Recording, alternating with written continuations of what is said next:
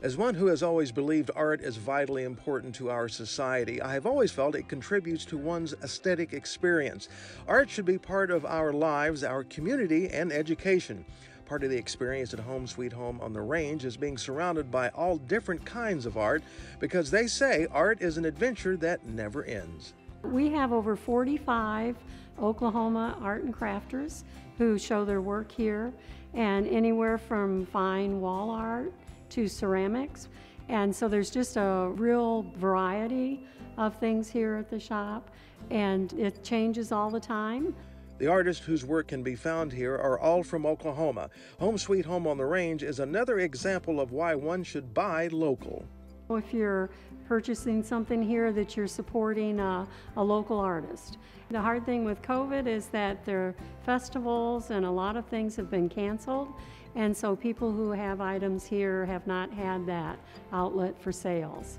And so we love providing a space for them, and they've enjoyed being here. Just recently we had some artists want to come in and rent studio space.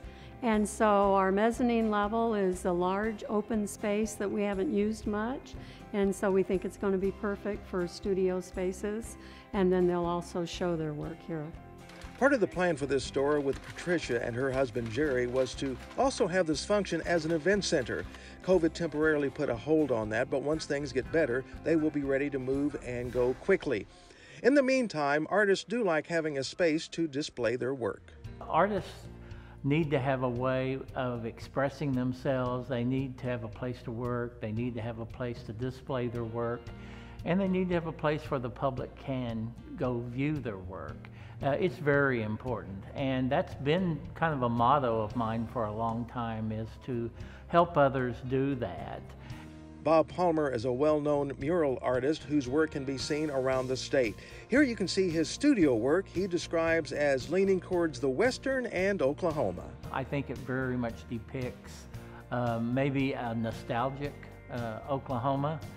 And I love the title of the gallery, Home Sweet Home on the Range Gallery, because I think that has kind of a Western flair to it. So I wouldn't categorize it as completely Western. I would put it on your bucket list to come here. You can see other local artists' work such as Buck Dollarhide, Gail Davis, and Jerome Tiger, to name a few. Again, the key word is local.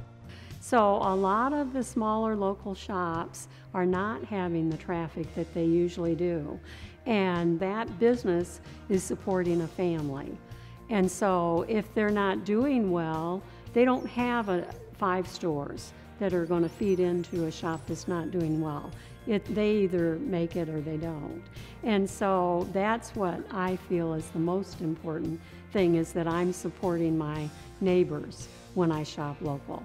And when out-of-town folks buy something here, they can take some Oklahoma back home with you.